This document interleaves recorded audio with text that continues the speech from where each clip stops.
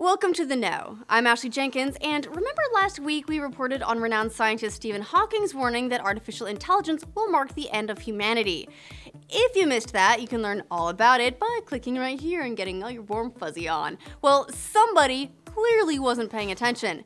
Jeff Hawkins, the inventor of the Palm Pilot and founder of machine learning company Numenta, is aiming to create the first computers able to think and reason on their own by 2020. He says, "A lot of smart people think this is really dangerous, but I think they are wrong." Oh, so you were paying attention, you just don't care. Got it. Hawkins is tired of the traditional programming methods that require people to actually write all that pesky code and determine exactly how programs behave. He believes it would be so much easier if instead they just went ahead and wrote themselves. Hawkins has been using the biology of the human brain as a model for machine learning technology that would allow computers to gather data and use it to improve and become smarter over time.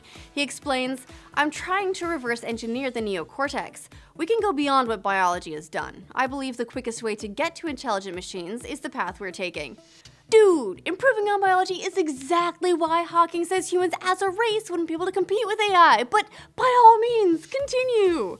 His company, Numenta, already has less than fully aware versions of its software available. Their Grok IT for analytics is running on Amazon Web Services and is used to detect pattern changes in their servers.